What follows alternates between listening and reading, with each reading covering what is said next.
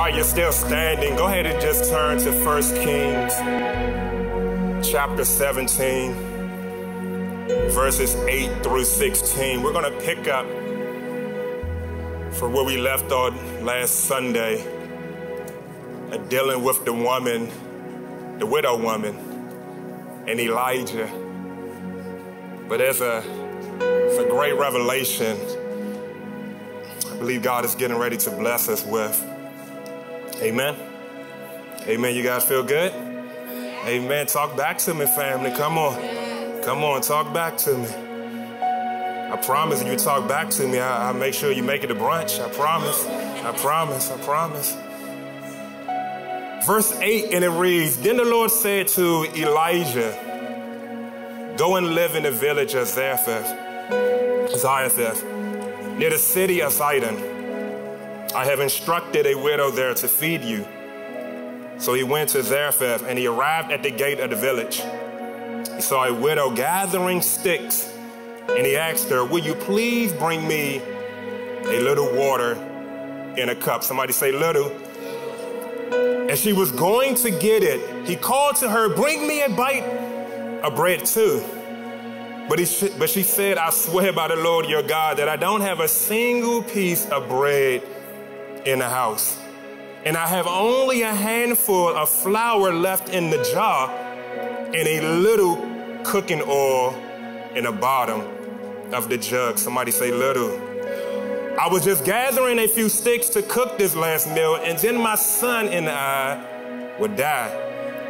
But Elijah said to her, Don't be afraid. Go ahead and do just what you said, but make a little bread for me first. Then use what's left to prepare a meal for yourself and your son. For this is what the Lord, the God of Israel, says. There will always be flour and olive oil left in your containers until the time when the Lord sends rain and the crops grow again.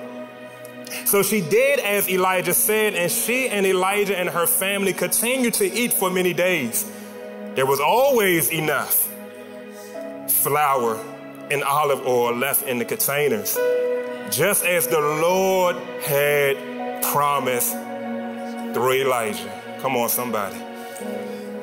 If you don't mind, family, you're taking notes. I want to preach from this subject matter today. If you're taking notes, just write down, help, I'm drowning with my seeds. Help, I'm drowning with my seeds. Before you take your seats, I want to share this because the more we get an understanding of the seed that God has placed in our hands, is it a need? Is it greed? Or is it a seed? Because if we don't understand what God placed in our hand, that is not a need, that is not greed, but it's actually a seed. Because here, family, here it is. You don't eat your seed, you plant your seed. So a lot of times we're drowning with our seeds because we're eating our seeds. Hear the word of God. God is saying that the more we lean in with him, he shows us what's a need, what's a greed, and what's a seed. Because we're called to plant our seeds. You may be seated, family. Amen, amen, amen. Can we put our hands together for worship, family? Come on. I'm telling you, our worship team is growing, family. Come on, we can do a little bit better than that. Pastor Marquise and the team is growing. They're doing such an awesome job. For all of our C kids, middle school and high school, you guys can be dismissed if you're not already in the hallway. Your leaders are waiting for you. But family, come on, I got a big announcement. We're going to get back to the message. I promise you, I said I'd get you to brunch. I promise. But come on, is anybody excited for this big announcement that the church has to share, family? Family, I'm just always blown away of our celebration family. We have an awesome family here. Come on, somebody. We have an awesome church here. For the past year, we've seen how this church has gratefully and stewarding the very seed that God has placed in our hand. We've seen so many wonderful testimonies. Even back in February, if anybody remember the series, come on, share your story. We just begin to see what God is up to and what God is doing in the midst. So many families are being blessed. So many kids are being blessed. And God has been so faithful. And even coming in this month of August, we believe this. Hear this. We believe this. This month of August, the number 8, represents new beginnings. God is not only doing something fresh in this church, but what flows through this church also flows to the families. And I believe that God is doing something new in your life as well. So I'm here to announce, family, come on, beginning on September the 11th, come on, next month, we are going to be transitioning from Regal Theater, and we're going to be having worship service, come on, somebody, at John Lewis High School. Come on. Oh, come on, you can do better than that. Come on. Come on. God is so faithful. Come on. I know they got some pictures on the screen. Come on. God is so faithful. Family, the reason why I'm sharing this, because God has taken us from glory to glory. That we've seen for over a year, even coming back from the pandemic. We love having worship service in here. But I'm telling you, family, this facility is phenomenal. That you can look around and you can see even the seats, the people that's not here right now. We're believing that God is sending some new folks. That we're in a season right now that we are expanding, and hear the word of the Lord. God said this back in February, and I've been sharing it with my team. I'm going to share it with you right now. That God said back in February, even when me and myself and Pastor Brenda said yes, God began to say, prepare your nets. But mend your nets together, because I'm getting ready to do something that your current net can't even hold. And God said, begin to prepare your nets. And as we begin to transition into this place, hear my heart, join in with us. Join in with us, family.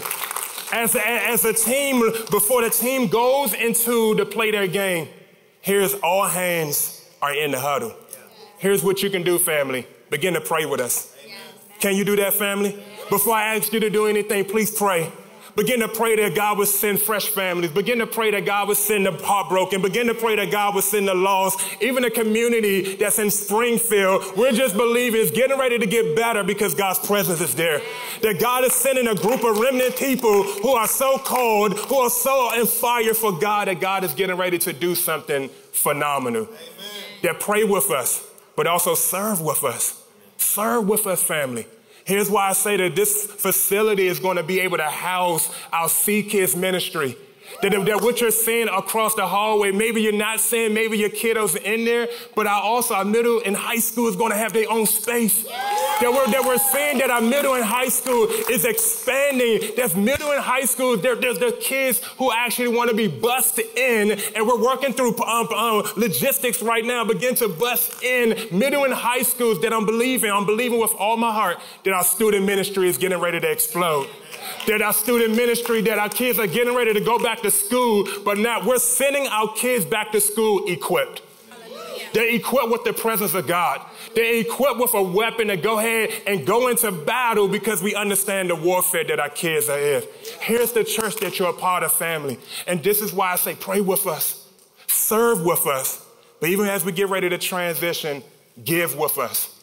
Give your time, give your effort, but also give your seed. Because could this be a place? Here's what God is saying, and I'm being very transparent right now. God continues to say, Anthony, can you imagine? Amen. What if this be a church who is so blown away with generosity? What if this be a church who is so blown away with releasing their time? What if this be a church who is called by my name, will humble themselves, turn away from that, but turn away to God and see what God can do? Hear me when I say this, family. We're just getting started. We're just getting started.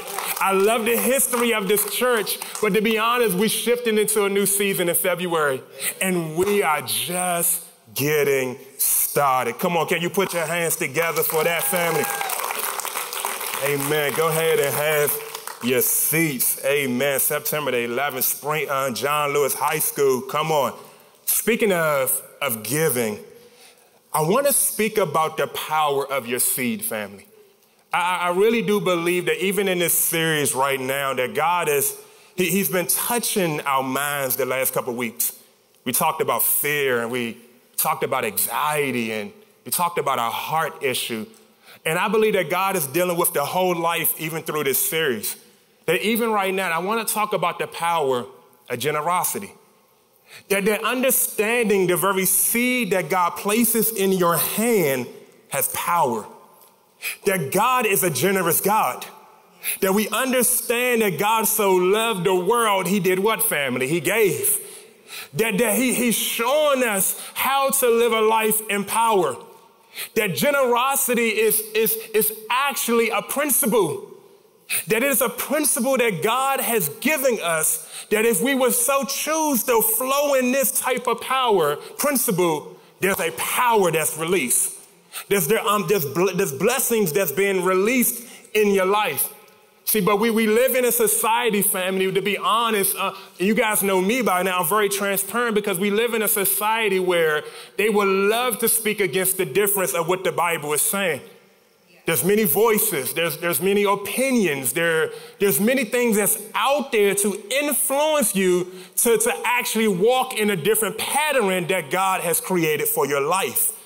And we have to make sure that we're doing an incredible job of making sure we stay close to God so that we don't walk in the pattern of the world. Yeah. See, Romans 12:2 says this, family, do not conform to the pattern of this world, but be transformed by the renewing of your mind. There's some patterns out there that say that you should not live a generous life. Amen. There's some patterns out there that says that should I give or should I not? Can I keep it real? Should I tithe? Should I not? Should I give my time to this or should I not? See, we live in a society now where more people are protecting their seed rather than releasing their seed for various reasons, for various incredible, great reasons, valid reasons. But the more I go through his word from Genesis to Revelation, we understand that God is a generous God. And God is teaching us, regardless of what the patterns of the world is saying, that he called us to be generous. That he calls us to. So I want to speak as we begin to go through, and I know we got a lot to cover, so I'm going to go through pretty quick, but I want to talk about a few false patterns out here when it comes to living a life of generosity. See, the first pattern is, it's all mine anyway. Why should I give? Come on, family, you better talk back to me today. We're talking about money. Come on, we going in. Come on. It's all mine anyway. Why should I give? See, to be honest, family, God has called us to be owners of nothing. But he called us to be managers of everything. When we shift our mentality of understanding, even through our labor, it doesn't belong to me. It belongs to who? God. And understanding being a good stewarder, that we're not an owner, he's called us to be a stewarder. So sometimes I have to even check my own self, because when I'm dealing with unnecessary stress, I have to check this. Am I being a good stewarder over the very thing that God has placed in my life? Am I eating my seed or am I releasing my seed? Because when I release my seed, Leah, hear this, family, there's a principle in life. There's a principle that even unsaved people have grasped. That there's a principle that God has released into the world, that successful people understand that in order to get to where I have to go, I have to be generous. Because generous unlocks supernatural blessings in your life. And understanding this principle, I cannot get to where I have to go if I don't have a heart of generosity. Let me go pretty quick. Number two, if you're taking notes, please write this down. Number two, God will provide through other people. See, God not only has a desire to bless you, but God has a desire to bless through you. That's right. See, God is not just creating so that he's giving you a seed so that you can be blessed. He's actually setting you up so that you can be a blessing to others. See, we understand that Abrahamic covenant, that God said, I will be a blessing to you so that you can be a blessing to others, that when God blesses you, it just doesn't stop at your household. Amen. When God blesses you, it just doesn't stop at your doorstep. That when God blesses you, that in your vicinity, everybody's getting ready to get saturated because God's blessing doesn't stop. Generosity is eternal. Generosity continues to flow. See, I want to shift into a place so close to God that when he blesses me, that we're constantly flowing in an overflow, because when generosity is living in a house, the abundance is always present. That you're always living beyond yourself, and God will say, I will never make sure you lack, because I can trust you with little. That means I can trust you with more. And we can be a church that will get in a place that we trust God with being generous, because we understand there's more where that has come from. So I don't mind releasing a seed, because I know my Father is in control of the seed. I'm looking to bless somebody else because I know my Father's getting ready to back me up and bring more to my household. Don't stop the cycle because you're controlling your seed. This generosity is a cycle. It's a cycle. Number 3 is my seed or gift doesn't count anyway. It's little. Doesn't count. Hear me when I say this. Never underestimate a seed that's placed in the hands of God. That we can see throughout the scripture that God loves to deal with little. That we see in the scripture that God can, he can flip it. And I know that's street terms. I apologize. But God can, he can multiply it. Yes. Yes. Do not underestimate the littleness that you have in your hands right now. Because it's better in the hands of God than it's in your hand. Number 4 says this. Oh, I love this one. Yes, I finally got to this one. I just don't trust these preachers. Ooh, come on, family. I don't trust them preachers. I don't blame you. It's a lot of mess out here, family. You got pastors, this chain don't cost that much. I can promise you that. But this pastor's getting robbed in the pulpit with a ridiculous amount. I get it, family. But one thing I can tell you this, and this is not even part of my notes. Me and Pastor Brenner, we don't roll like that. We don't roll like that. Why? Because I love God and I love you. And I love what knowing what God can do through a community that's together. Here's why we don't give based on our trust level to preachers, because we don't have to trust preachers, we trust God. Hear that even from me. I don't give based on my level of trust in a preacher. I give based on my level of trust with God. Because if I believe God is in control, God is controlling the seed. Number 5, I only give to certain projects I like. I love this one because even in this church, we give to some wonderful projects. Please understand, your church is part of an organization. This church, even this location, is part of giving to missions. We practice what we preach. But understand, even when I say that, please let me teach this real quick, because there's a lot of confusion out there between tithes and offerings. I, even a pastor, practice offerings. I, as a pastor, practice tithing. But understand, giving to offerings is separate from tithing. Because the tithe from the scriptures tells us, and yes, let me teach it. Oh, I'm going in right now. I can feel it. Let me get it. Because there's a lot of out there that even pastors will preach this principle from a scare tactic, of scaring people into tithing. And so they place fear on people, and it's manipulation. And it's a pet peeve of mine, to be honest, because we want to scare people into giving so we can have big buildings and do all of this. Yeah, don't put that on online because I'm getting ready to go in, but it's a pet peeve of mine. But understand, if you teach it in the right way, it's actually life. It's life-giving. It is a principle.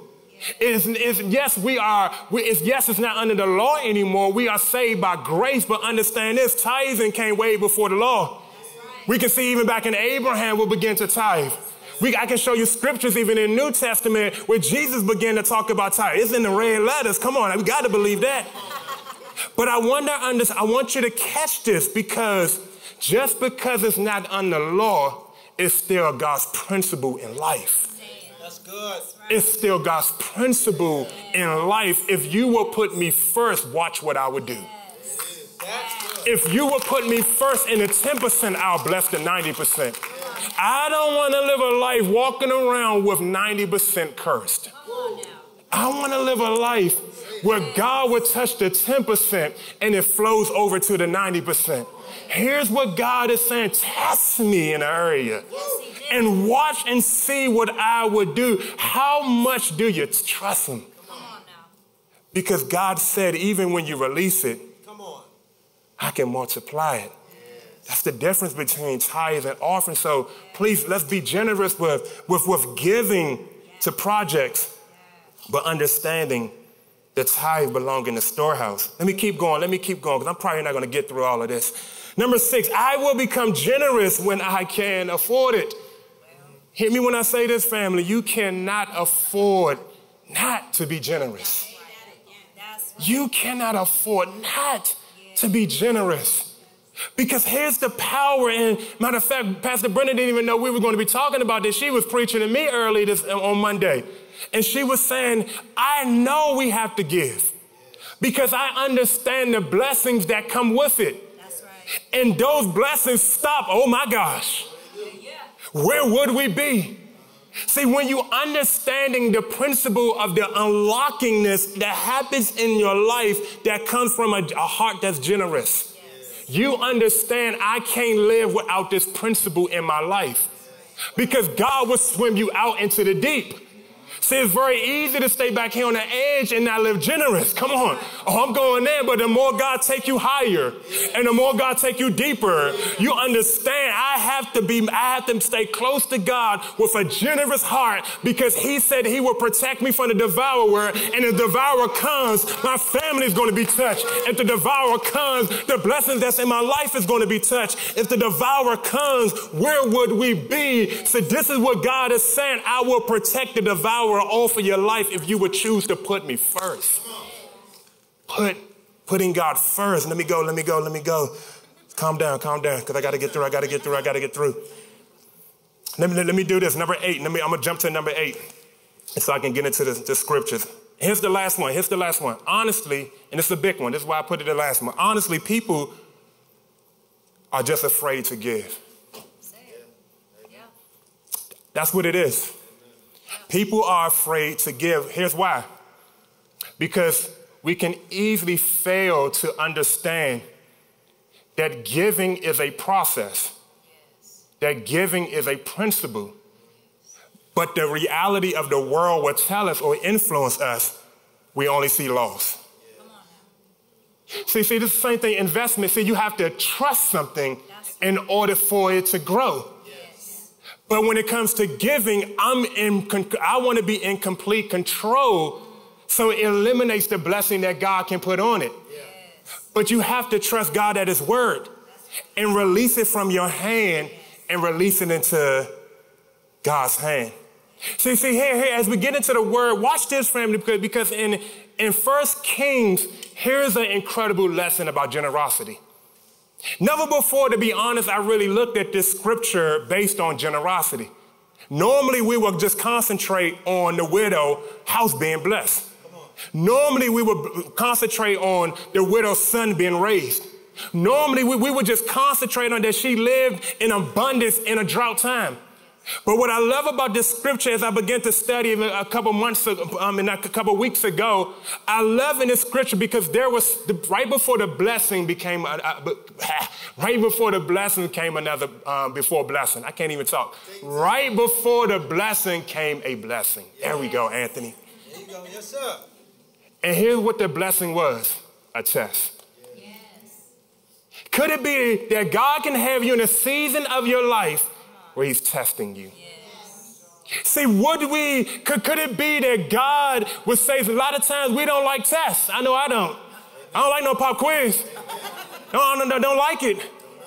But could we begin to change the perspective of our mind and see the test actually as a blessing? Because when you pass a test, come on somebody, you move on to the next.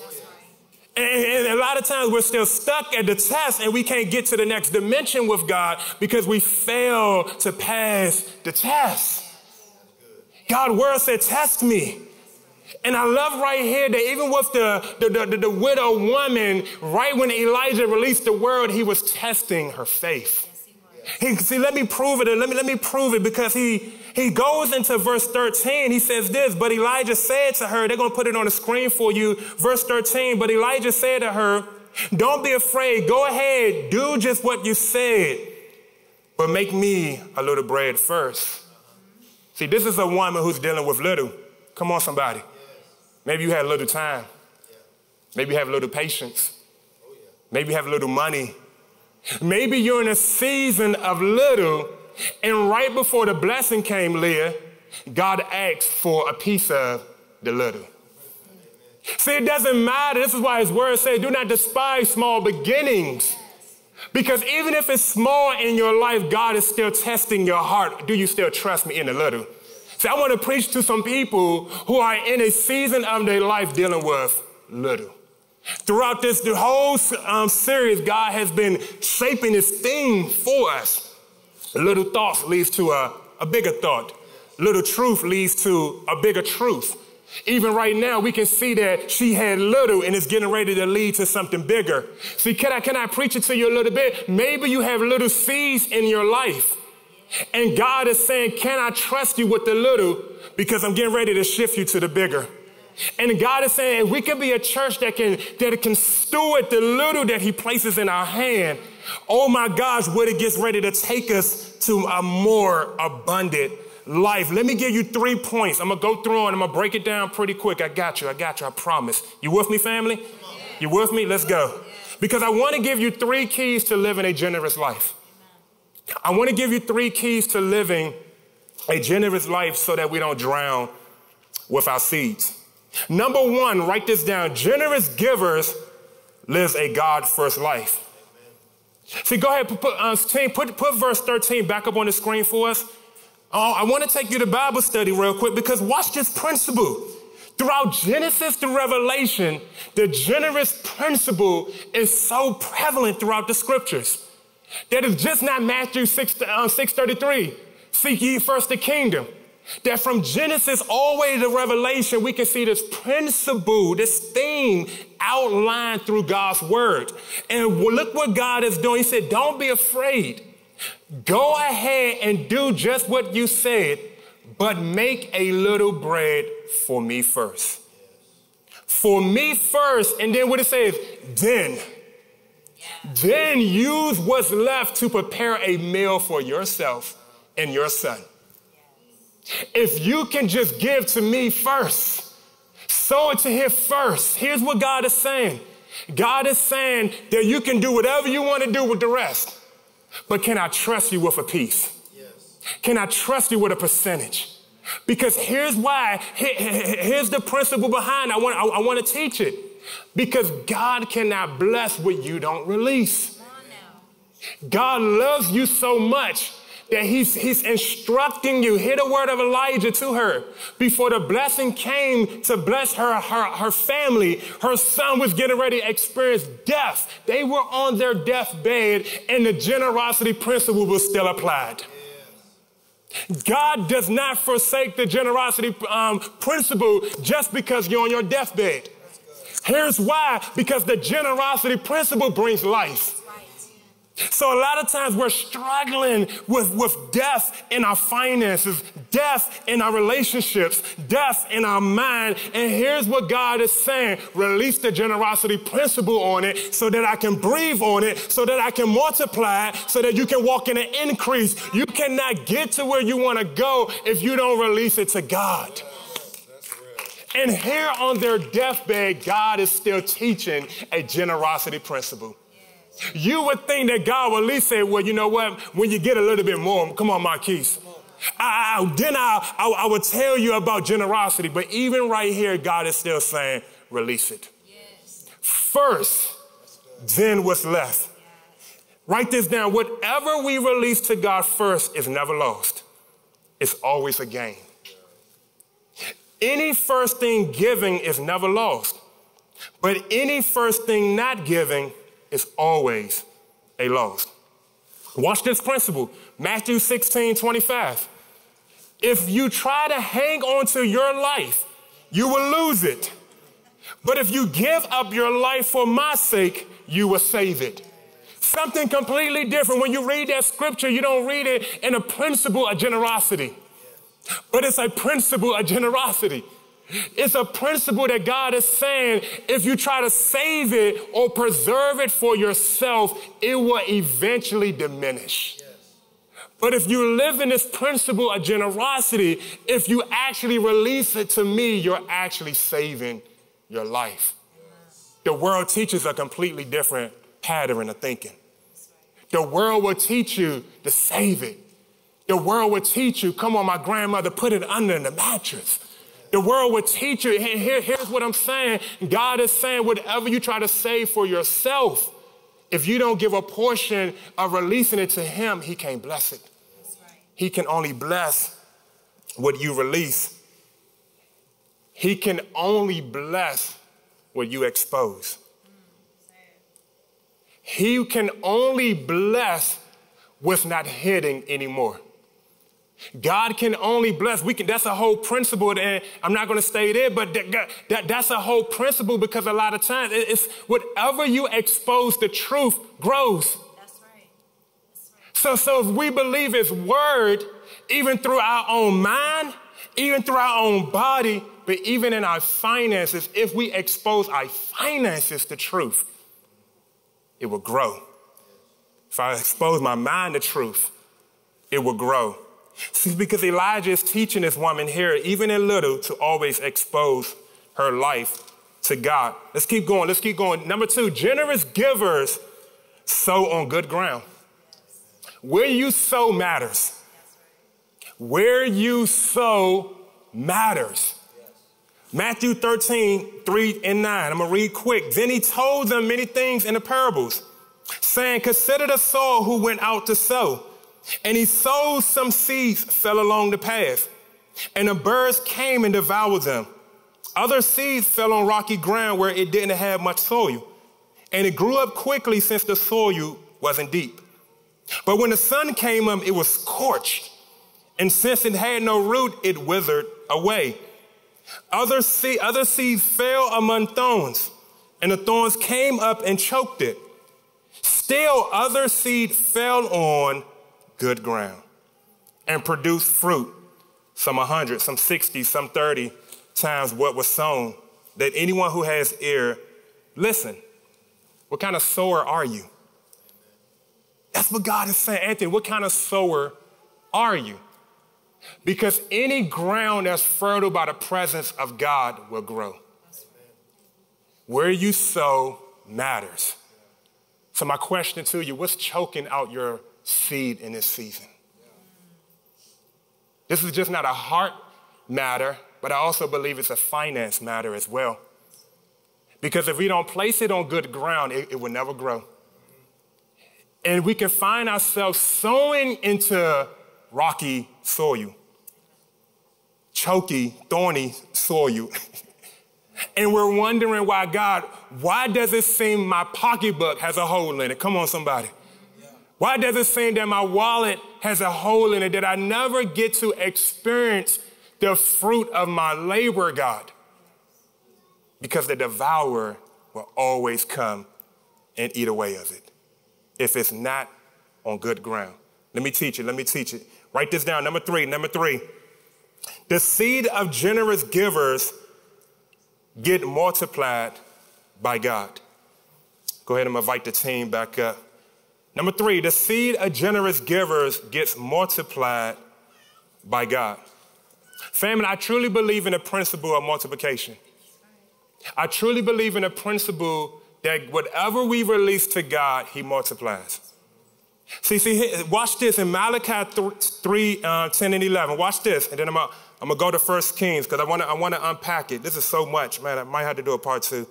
Bring the full tithe into the storehouse, that there may be food in my house, and thereby put me to the test, says the Lord of hosts.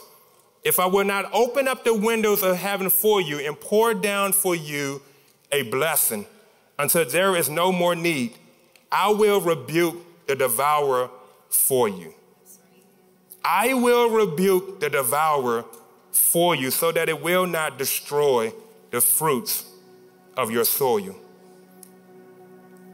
See the powerfulness of this? Watch 1 Kings 17, 15, and 16. 15 says, so she did as Elijah said, and she and Elijah and her family continued to eat for many days. There was always enough flour and olive oil left in the containers, just as the Lord had promised through Elijah. In order for something to multiply, it has to be protected. In order for something to grow, it has to be what? Protected. Here's the generosity principle. When we release it to God, it not only multiplies, God's hand is on it, which means it's protected. So I ask myself this all the time. What's in my life that's left vulnerable to something to come along and devour it? What's in my life that's left unprotected? What seeds that's in my life is out here that's only protected by me, but not protected by the hand of God? Because this is a powerful principle. We can constantly see that whatever we release to God, He multiplies it. I wrote this down in my notes. Living a life of generosity will always lead you to a life in abundance. Let's stand to our feet. Because maybe that's you today, family. Maybe that's you, that this principle of generosity, that's a question that you can ask yourself. My God, am I flowing in this principle of generosity? Because this principle is not just an external issue, because you can never fix an external issue until you fix the internal issue. That when it comes to living a heart of generosity, it's all about your heart. Where's my heart, God? Where's my heart? So here's what we're praying today, family. As we get ready to go back into worship, here's what I'm believing, that this will be a house. Hear my heart. That this is a generous house.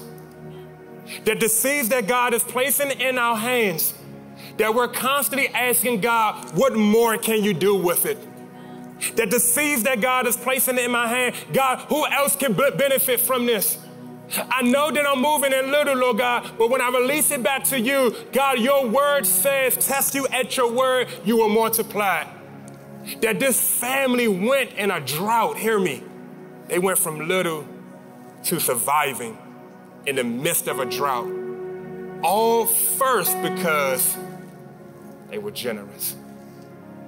Let us not live in a season of our life in drought way too long because we missed the principle of generosity. How can you respond today, family? How can you respond in your heart? Man, God, where am I missing you at in your word? Is it with my tithing? Is it with my offering? This is stewardship. It's just not about money. It's about my time, treasure. Am I being a good steward over the very thing that you have placed in my life? Because God, none of us in here live a life where we're drowning with our seeds. Heavenly Father, we love you, we honor you, we thank you for your word. We thank you for that your word gives life. That God, you're opening up our eyes to even more. That your word says, eyes have not seen, nor ears have heard. We can't even imagine what you have for us down the road. Let us play our part in obedience. Let us play our part with a generous heart. Let us play our part with trusting you, because whatever in your hand is better than in mine. Touch us, Lord God. Teach us, Lord God. Let the Holy Spirit instruct us, because we know we want to follow behind you, Lord God. Let us not conform to the patterns of this world, but let us be transformed by the renewing of our mind. Renew our minds today, Lord God. Renew our minds, touch our minds. Give us fresh revelation on this principle. Give us deep insight on this principle for all of us in here in our online family, wherever we may fall, where we don't get it right, Lord God, thank you for grace and mercy. Thank you for still pouring your blessings out, but you're telling us, God, that you're getting ready to move us from crumbs to the whole loaf. That there's so much more that we're leaving on the table that we don't even know about. Take us to more. It is in Jesus' name. Amen. Amen. See, some of the patterns that Pastor Anthony talked about resonated with me. It resonated with me well because I was a young teenage girl and I was blessed by my Sunday school teacher with a Bible that blessed my life. It blessed my life because of her generosity. And I was also a young woman that was church hurt and that had stopped giving. And then God used some of these patterns in my life to turn things around for me. And then I am generous in giving. One time I had parked in a handicap zone and my car was towed for the exact amount that my tire was. I cannot make this up. When I went to pick up my vehicle and they told me what it was, I was like, God, are you kidding me? Like, this is real. The principle of giving, the principle of being a blessing to others, the principle of sowing. God, I thank you, Lord God, for whatever pattern we've fallen into, whatever pattern we found ourselves in, Lord God. I thank you that you are a loving Savior, Lord God. You're willing and able to reach in and pull us out, Lord God. You are able to do a thing with our hearts, Lord God, to show that you are Abba Father, Lord God. You are omnipresent, Lord God. You're the one that gives and you're the one that's able to take away, Lord God. You're the one that gives us a seed, Lord God, making us sowers, Father. Making us, Lord God, a part of the script, Lord God, that you are writing, Lord God. I thank you, Lord God, that you are including us. You're making us, Lord God, be a blessing to others, Lord God. You are involving us in the details, Lord God. I thank you, Lord God, that you have written us in this story. I thank you, Father, for the funds that you have blessed us with, Father. And I pray, Lord God, that you put our hearts in position, Lord God, that we won't desire to hold on to it, Lord God, that we won't be afraid, Lord God, of losing it all, Lord God, but we will have our arms, Lord God, and our palms open wide to you, Father, and submit unto your will, Lord God, that your will be done, Lord God. I thank you, Father, for the blessing over the homes, Father, the ones willing to give, Lord God, and the ones that don't understand the principle yet, Lord God. I pray that you be a teacher like never before, Father, for this principle, Lord God, just like you had to be for me, Lord God. It wasn't funny at the time, but now I look back over all you've done, over every way you have provided, over everyone that you have called, Lord God, to be a blessing in the seasons, Lord God, when I didn't have, Lord God. I thank you, Lord, because through other generosity flows your love into others. And I thank you, Father, that you are loving, you are just, and you are kind to us, a good Father. In Jesus' name I pray, amen.